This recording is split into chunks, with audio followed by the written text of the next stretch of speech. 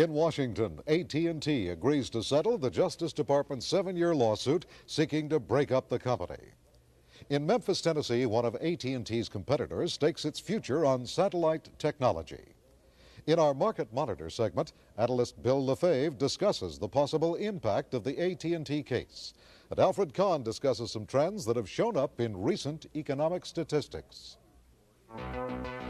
Those and other stories on The Nightly Business Report with Del Frank, Linda O'Brien, and Paul Kangas.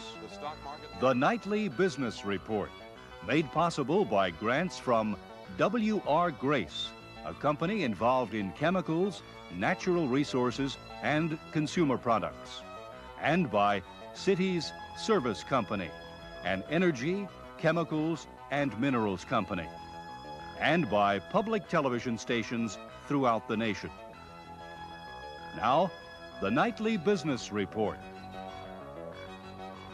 Good evening, everyone. The world's largest corporation, American Telephone and Telegraph, has agreed to break itself up into separate companies in order to settle the Justice Department's 7-year-old antitrust suit against it. That agreement provides for AT&T to divest itself of all 22 of its local Bell Telephone operating companies within 18 months. However, AT&T will continue to own its nationwide intercity network, its research arm, Bell Laboratories, and its manufacturing arm, Western Electric. AT&T's 3 million stockholders will keep their stock in AT&T and will also receive proportionate shares in the local exchange companies, which account for 2/3 of AT&T's existing assets. In addition to settling the antitrust suit against AT&T, today's agreement also frees the company to get into the computer data business and other unregulated areas for the first time. That means a whole new ballgame in the telecommunications industry, and Helen Whalen reports on some of the effects that will result. The long-distance telephone companies competing with AT&T now have the force of law behind them as they try to hook up to the local telephone system. In the past, these companies claimed AT&T discriminated against them by making it difficult for customers to use their services. With today's decision, local companies will have to give all long-distance companies equal treatment. These companies are will all be independent and are required by this decree to connect in a non-discriminatory manner between all intercity carriers. I presume this is what MCI and the others have been asking for and should satisfy them. But just as the independent telephone companies will be better able to compete with AT&T, the opposite holds true.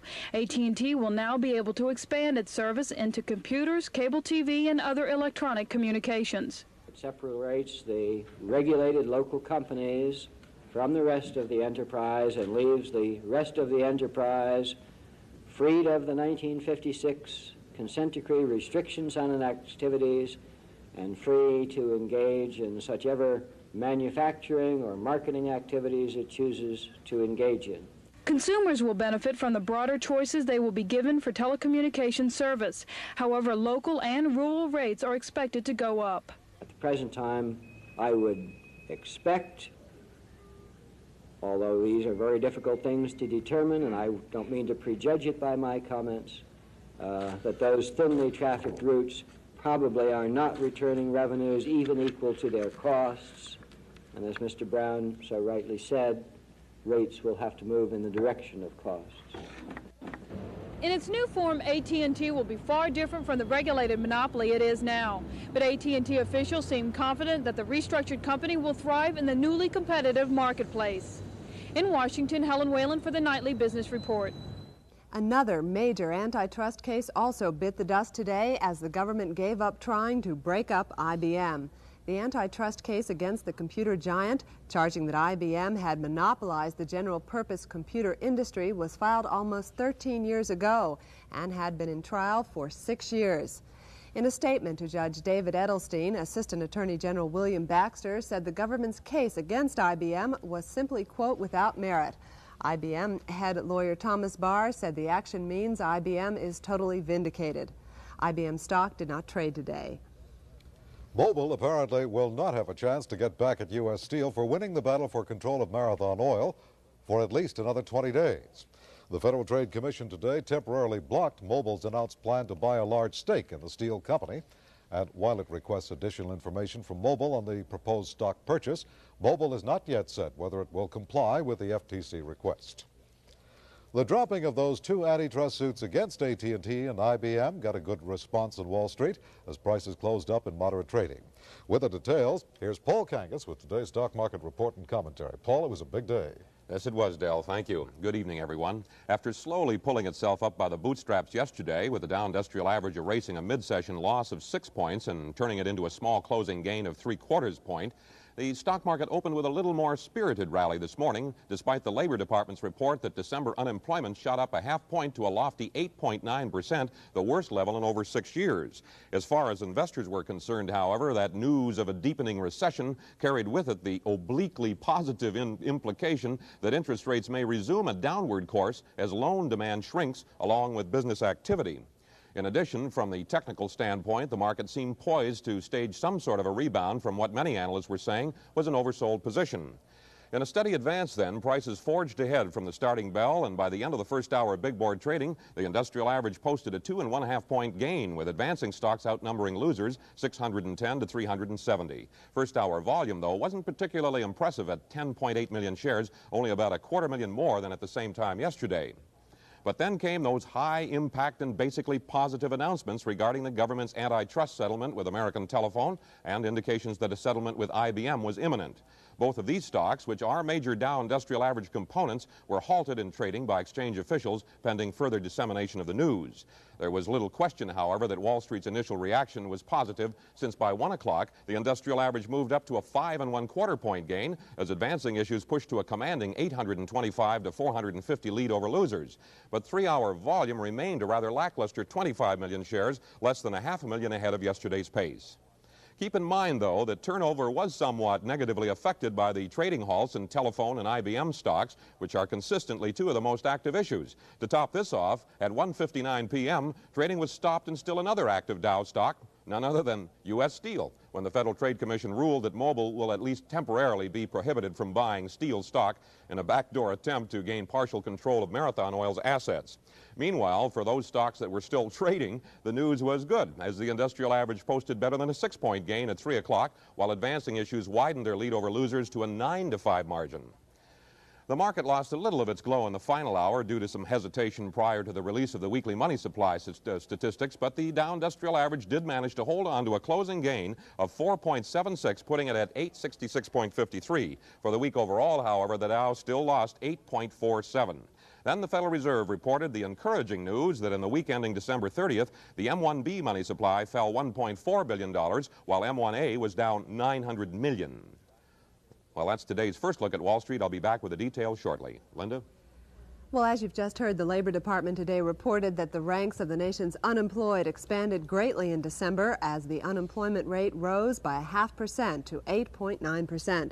That marked the 5th month of rising unemployment in a row and took the unemployment rate within a fraction of the 9% peak reached during the recession of 8 years ago. Blue-collar workers bore the brunt of layoffs during the month, leading the unemployment rate for both adult males and blacks to reach post-World War II highs. 8% of adult males were without a job in December, an 0.8% jump, and unemployment among blacks rose 0.6% to 17.4%. There were a few relative bright spots in the December employment picture. The unemployment rate among teenagers generally dropped fractionally to 21.7%, and unemployment among black teenagers also dropped. The unemployment figures are likely to get worse before they get better. And the pace of factory production has been slowing since August, and that is expected to lead to more layoffs of blue-collar workers. Del? Well, with unemployment in the auto industry running at 22%, United Auto Workers negotiators have voted to reopen the existing contracts of auto workers who still have jobs at General Motors and Ford. In Chicago, the UAW's Ford and GM councils today agreed with a request by union leaders to begin early contract talks with those automakers, talks that are expected to result in a loss of some contract benefits. The automakers have already agreed to those talks, which could begin next week. The Reagan administration today endorsed the creation of a new gold coin, which would be the first gold minted by the United States since 1933. The new coin is also favored by most members of the President's Gold Commission. However, Murray Wiedenbaum, the chairman of the President's Council of Economic Advisors, said the gold coin would not represent a return to a gold standard, since the coin would not carry any face value. Meanwhile, the Treasury Department today revealed that it has promised the International Monetary Fund that any return to the gold standard in the United States will be restricted to domestic transactions. And today on world metals markets, the price of gold continued to seesaw around the $400 an ounce level. In Zurich, gold was up almost $3 to close at $400.50. In New York, gold was down $4 to close at $396. Silver fell 11 cents to close at $8.17. The dollar was mixed today, closing lower in Europe, but recouping some of the losses in U.S. trading. The pound closed down 1 cent at $1.91, and in Tokyo, the dollar rose fractionally to close at 221.85 yen. Those developments today relating to AT&T will not, of course, affect the fact that that company remains a major communications power. However, even in the area of long-distance communications, changes in technology and new firms are carving out strong competition for AT&T. Chris Hardaway reports now from Memphis, Tennessee.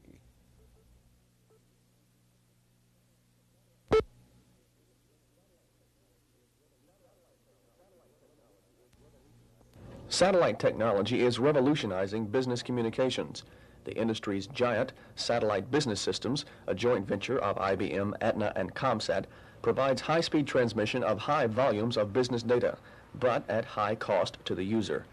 Enter Memphis-based Silex Communications Network, a system that brings the cost of satellite technology within the reach of smaller corporations. The man behind Silex, company president Jim Ziegler, explains the system.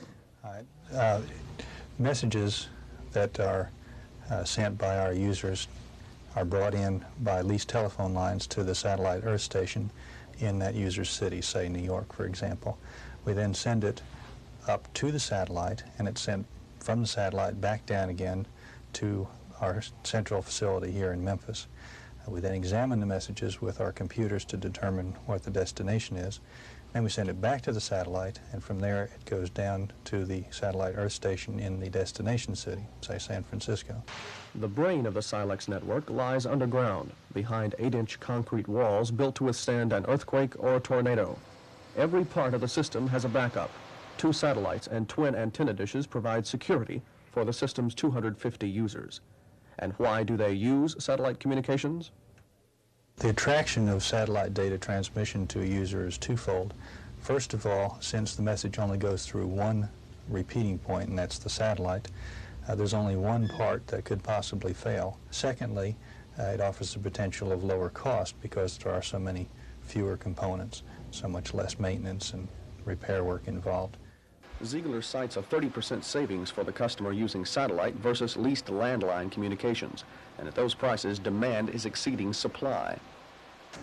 Perhaps the future of this high-tech industry is best reflected in the numbers on this computer display screen. As one industry analyst told me, the potential is there. Think of it this way, he said. If all 240 million people in the United States and Canada were communicating by computer via satellite at peak load levels, all transmissions could be carried on 1/4 of the capacity of a single communications satellite. I'm Chris Hardaway from Memphis for the Nightly Business Report. By the way, an AT&T spokesman told the Nightly Business Report that satellite systems like Cyclex's are indeed cheaper than AT&T long lines. But the company said it is upgrading its landlines, in which it has a huge investment, and is looking toward a mixed-use communication system involving both satellites and terrestrial lines. Well, let's involve here ourselves with a short-range hookup and pick up the Master of Communications and Stocks, Paul Kangas.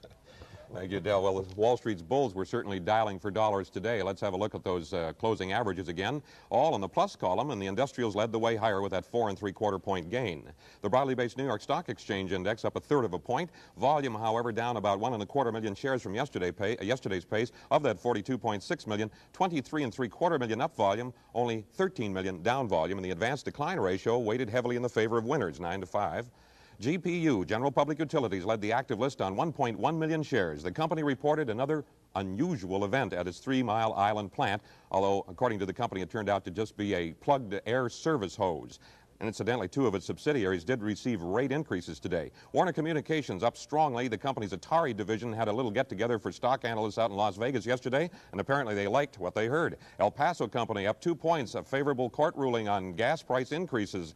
Exxon down an eighth, as was Consolidated Foods, which has agreed to buy Save-A-Stop for $16 a share. Kodak, a good gainer in the blue chip section, up 1 1/8. Marathon Oil snapping back after better than a 3-point loss yesterday. General Motors over $40 a share with that 7/8 point gain. Tandy up another half after a strong performance yesterday when the firm reported a 19% increase in December sales. IT&T, another strong blue chip, up 1 5/8. Widely held issues, Allied Corp up 5/8. American Telephone and Telegraph was halted at 10:42 this morning, never resumed trading. It was up 3/8 of a point at that time. DuPont unchanged. IBM didn't trade at all today, as you heard Linda say earlier. It closed last at 56 3/4 yesterday.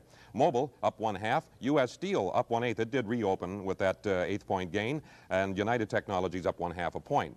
Biscayne Federal Savings and Loan, based in Miami Beach, Florida, up 2 3/8. We try to reach company officials unsuccessfully for a comment. Integrated Resources, a nice gainer. I saw no late-breaking news there. Grandifil up 1 1/4 on the news that Southeastern Public Service, a Victor Posner-controlled company, has obtained about 10% or a little bit better interest in the Grandifil firm. Travelers Insurance up nicely on the news of a 2-for-1 stock split and a boost in the quarterly dividend to 82 cents from 72 cents. Parker Penn spilling a little red ink here today, down 1 3/8. I saw no late-breaking developments there. Waynoco Oil down as speculation about a buyout apparently was on the wane, so to speak. Over the American exchange, a 1 1/3 point gain in the market value index on a slight increase in volume, and advances outpaced declines rather handily. Supron Energy on 212,000 shares led the active list unchanged after recent nice gains. Houston Trust gaining 1/4, Dome Petroleum up 1/8, Intertech Data losing 1/2, but Triton Energy a strong performance up 1 1/8.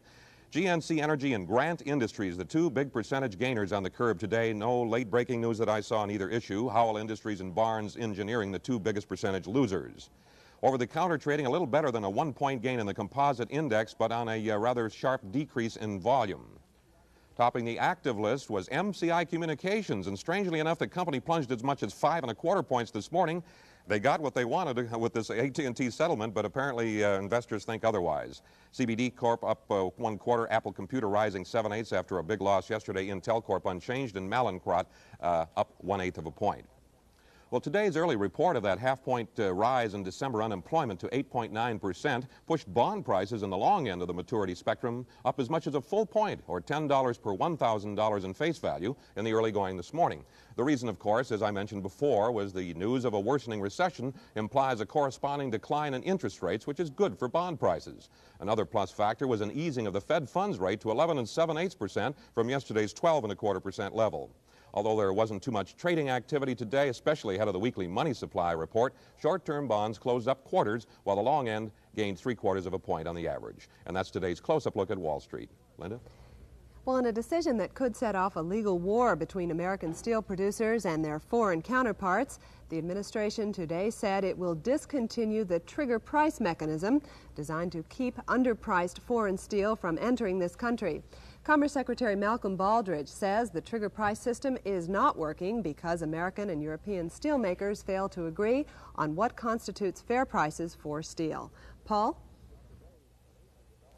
With today's major developments on such Dow stocks as American Telephone, IBM, and U.S. Steel, how much more fortunate could we be but to have the acknowledged keeper of the Dow 30, William M. Lefebvre, the Vice President and Chief Market Analyst for Purcell Graham. He's with us tonight, and first of all, I'd like to welcome you, Bill, and congratulate you on that fine article last week in Time Magazine, you Chartist gnome, you. Thanks, Paul. It's great to have you with us. Bill, before we get into the events of today, what I'd like to ask you is a brief recap of this week. We started Monday on a nice uptick, 7.5-point closing gain on the Dow. What was going on there? Well, the usual reinvestment demand as the new year started. And, of course, I think given the absence of some events that we'll get to in a moment, that would have continued. Of course, Tuesday, we had a down day. 17.5 points worth. That's right. A couple things. We had, after the close on Monday, they had the money figures come out, up $1.5 billion when everybody thought they'd be flat to down $800 million. Strangely enough, today's money figures were down $1.4 billion. Mm-hmm. Then, of course, we had the good Dr. Henry Kaufman, known as Dr. Doom in some circles, come out and really prognosticate much higher interest rates and all. Actually, what he is currently saying is what he's been saying right along. And I was somewhat surprised that the market took that much notice of it. Yes. It followed through with Wednesday, a little over a 4-point loss on the Dow. Yeah. And then finally Thursday we had a little uptick, 3/4 of a point gain. Reflex rally, technically based, would you say? I think Thursday's rally told you that we'd get something today. Yeah. And then today, you know, a fairly decent closing gain in the Dow.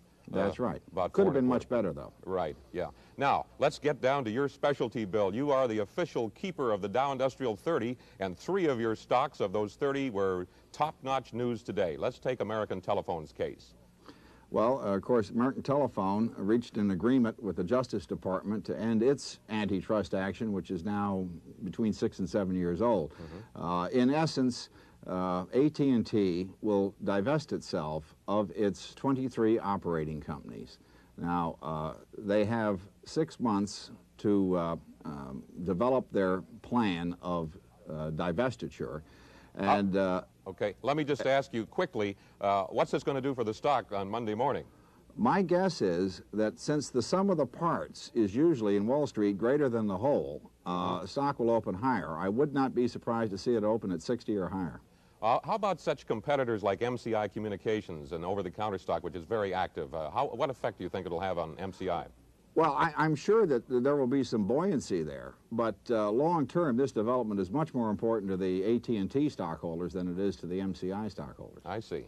So you're looking above 60 for an opening on American Telephone? 60 or better. I'd think so. Very possibly. Yeah, it closed around 58 5/8 today, so that would be a nice move. Had it opened today at that price, we would have had a much better closing gain in the Dow. Certainly, certainly. Now, let's take the case of IBM briefly. Well, now, IBM has been in the midst of a trial for some time. They have an antitrust action that goes back 13 years. 13 years. 13 right. years. Now, that was, the judge recommended that it be dismissed. And once again, if that stock had been allowed to trade today, chances are it would have been up around 60 or higher. Yeah, it didn't trade at all. So you look for a strong opening on IBM Monday morning. IBM and Telephone, yes. Very good. So we could be looking at, with those two stocks alone, maybe a 5 or 6, 7 point gain in the Dow?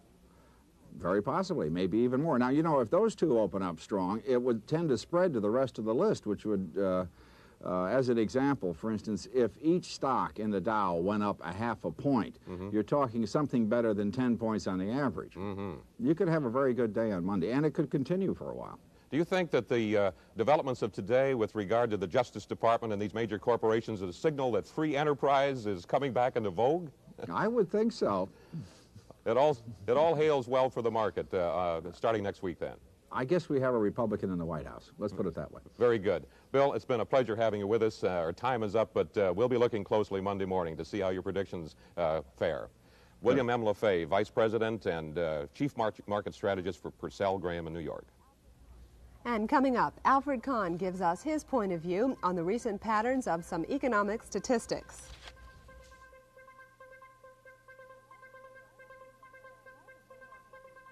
The wife of New York Governor Hugh Carey has responded to a report in Fortune magazine claiming that American Invesco, a condominium company founded by her family, is on the edge of bankruptcy. Evangeline Carey says the Fortune article is totally inaccurate and says, quote, the amount of Invesco's indebtedness is only a small fraction of what Fortune said it was. Mrs. Carey also claims that the firm has agreed with its major lenders on a plan to restructure its debt. Civil rights leader Jesse Jackson has targeted some of the nation's largest beverage producers for a boycott as part of a campaign that he calls Push for Economic Justice. Jackson said the object of that campaign is to single out firms that practice discriminatory practices in hiring, advertising, and merchandising, but depend on blacks for a large part of their sales. Jackson said firms that are being considered as possible targets include Pepsi-Cola, 7-Up, Dr. Pepper, Hugh Blind, Schlitz, Miller, and Seagram.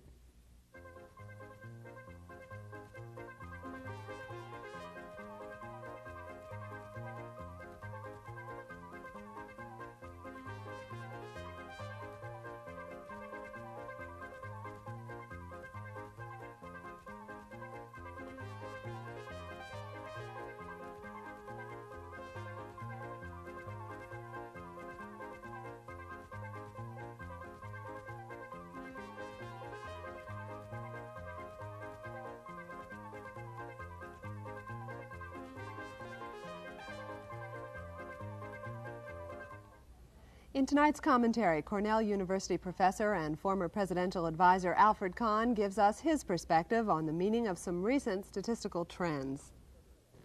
I have on several occasions expressed some caution about how much success we really have been having in combating inflation. At the risk of repeating myself a little bit, I thought it would be helpful if you could look at the charts that have been prepared for me by National Economic Associates in New York. Not to show that there's been no success, but to show how limited it has been so far and that the danger is still there. I think we'll have to concentrate on the Consumer Price Index. Observe that these are 3-month moving averages. That is, the figure for November will be the average for September, October, and November to eliminate some of the month-by-month squiggles. The black figure is the reported CPI. Please observe, first of all, there was a very disturbing increase, almost back to the 13% level of 1980 in the summer, but that there is some improvement if you look carefully, and especially if you recognize that this figure is going down. But observe, second, that this has been confined almost entirely to energy prices, to food prices, and in recent months to mortgage interest rates and the cost of new homes. And of course, that's what killed us in 79 and 80. If you take those out and get a picture of what we call the underlying rate, this red one, you'll observe that so far there is no real improvement. There is some improvement in the producer or wholesale price index, but it is very largely raw materials, which go down when you have a recession and come back in recovery. To see what that underlying rate really consists of, we ought to look for a moment at the principal component of business costs, which is wages. Now, wages had very little to do with the explosion of inflation in 79 and 80. Those were largely food and energy and mortgage interest rates. But if you recognize that wage costs are 75% of total costs, then it becomes very important, if we're going to grind inflation down, to have a look at what hourly compensation is doing, and that's the black line, which we'll have to concentrate on. There is some downtrend, but in the last third quarter of 1981, which is the last we have, it still is around 9% per year. That means that our real hope of getting inflation down has got to concentrate on the new contracts, the United Automobile Workers, the rubber tire industry, the oil workers, and the Teamsters. If they begin to come down to 4 and 5%, then we will make some progress. And that completes this edition of the Nightly Business Report for Friday, January 8th. And for all of us on the Nightly Business Report, good night. The Nightly Business Report is made possible by grants from Cities Service Company, an energy, chemicals, and minerals company, and by W.R. Grace, a company involved in chemicals, natural resources, and consumer products, and by public television stations throughout the nation.